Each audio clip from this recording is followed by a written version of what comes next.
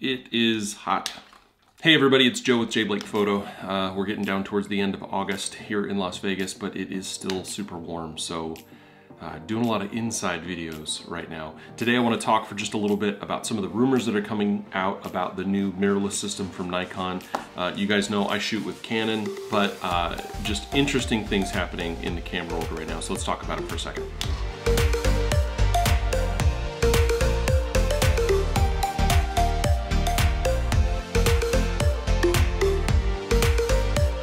So the last couple of days, I couldn't look at news feeds, Twitter, Reddit, or any of the RSS feeds that I follow from some of the news sites without seeing some kind of information about the new Nikon mirrorless system that's going to be coming out. Not to mention the fact that Nikon has been pushing it. And honestly, I got to admit, the Nikon marketing strategy has been rather successful. They've released 4 videos so far. One was pretty generic.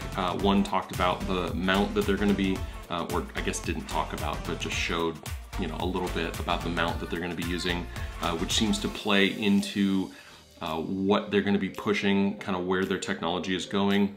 There's also some videos about, or a video about the lenses that they're going to be doing, and then the body itself and the history, the 100+ years that Nikon has doing SLR bodies. But it looks like, it almost feels like the camera world or the technology world is a little split on this issue. So some of the headlines that I've been reading from Photo Focus are saying that the mirrorless age is here, right? Photo Focus thinks that this is going to be the tipping point where everything changes. But it feels like about half of the sources that I pay attention to are saying that this is going to be a revolution. The other half are saying that this is just, you know, kind of the next evolution, or rather the next kind of general step in the move towards a more mirrorless world.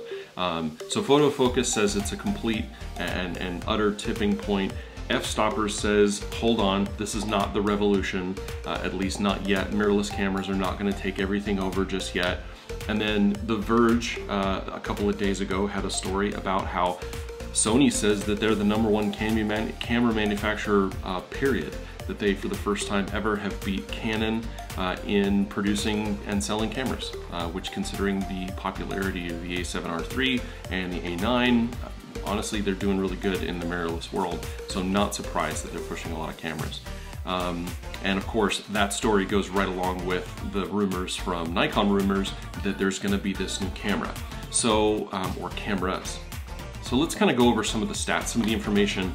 Here's what we don't know anything, right? All we know is that they're going to come out with a new camera. We know that there have been marketing videos about it. It's going to be mirrorless. It's going to be a new body. It's going to have a new mount, and there's going to be new lenses. That's really all we know so far. So let's talk about the stuff that is kind of in the rumor mill. So we know that this is going to be a full frame camera, but what we're hearing is that there's actually going to be potentially 2 different models, that they're going to break their lineup into 2 different parts. So you're going to have these kind of 2 different lines, these 2 different models of camera body. That the camera bodies are going to be identical, so you have the same format, the same form factor, same battery, same mount, same everything, but that the chip inside will be different.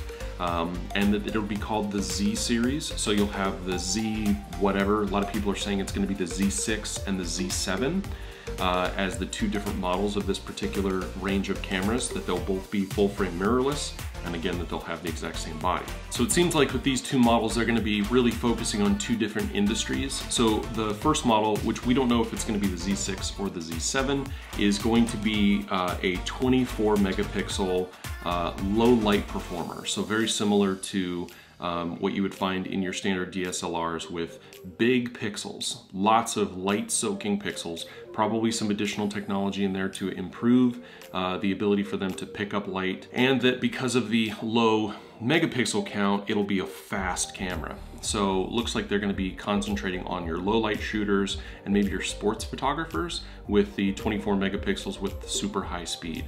When they say super high speed, I'm expecting something between 15 and 25 frames per second. I think anything less than that, they'll have some issues in terms of competitiveness from the Sony and some of the DSLRs that they're also going to be competing against from Canon and from their own Nikon lineup. For the 45 megapixel version, it looks like they'll be looking at primarily studio photography, so fashion photography, portraits, that kind of thing, where you're going to be blowing up those prints, or they're going to be going in magazines or large marketing materials. That seems like a really great strategy, a legitimate strategy. Sometimes camera manufacturers seem to try and hit both of those segments at the same time, and they kind of have a hard time pulling it off, but it sounds pretty good so far. The next rumor out there is actually about the lens lineup. Now, when you release a new camera system that's going to require new lenses, even if you can adapt your older lenses, you've got to make sure that you have super high quality lenses to go with. And it sounds like they're going to be focusing initially on primes, which sounds really good for the studio model, the 45 megapixel model, where you're probably not going to need a lot of zoom capability, where you can use, you know, what I call sneaker zoom, right? Where you can walk back and forth between where you're going to be shooting. For the 24 megapixel version, if that in fact is one of the models that they're going to be selling, especially in the sports photography world or in just low light and photojournalism situations, having a zoom range can be super helpful. I'm not sure if people are going to be wanting to switch back and forth between primes, but I'm sure in the next couple of years they'll actually be coming out with newer technologies. With the lenses, it almost sounds like the mount that they're using is going to be some kind of a special thing. I'm not really sure, but I've heard some information or from Nikon Rumors I've read that they'll have a very large mount that will give them some additional advantages or technology. So I'm kind of interested to see what that's going to mean. And the one thing that really sounds like it stands out from this rumor roundup is that one of the lenses that they're going to be announcing is a f.95, less than f1, 50 or somewhere in the 50 range. I've seen 50, 52, 58 millimeter prime. So a super, super wide open prime, which, you know, for super low light environments would be really, really great.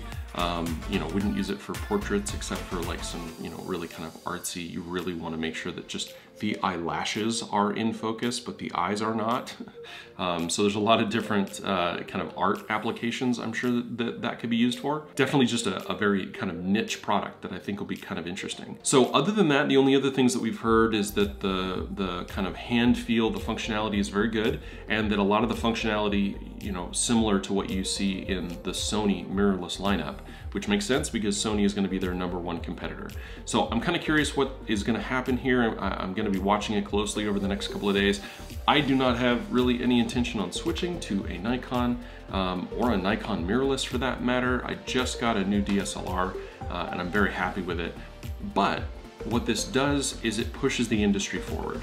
It pushes the industry forward so that camera companies have competition and they're forced to do better for their customers. There are a lot of features that are not currently available for the sub $2,000 camera line, or even the sub $3,000 camera line for some cameras, that I really think should be available now in this day and age. And I'm really kind of curious to see what we can get out there. So I'm excited to see it. These are some really kind of interesting rumors. They are just rumors. We'll see. We've got about 4 days. The Nikon site actually has a countdown, but we'll be hearing that soon, and I'm excited to find out what we're gonna learn about. All right, guys, thanks for watching. Go ahead and hit subscribe if you're not subscribed to my channel. Go ahead and turn the bell on so you can get notifications when I put up new videos, and go ahead and hit the like button if this is something you're into. If it's not, just go ahead and hit that dislike button, but hit it twice if you really dislike it. Give me a comment, let me know what you think about the upcoming Nikon camera, and I'm really excited to see what we see. All right, see you in the next video.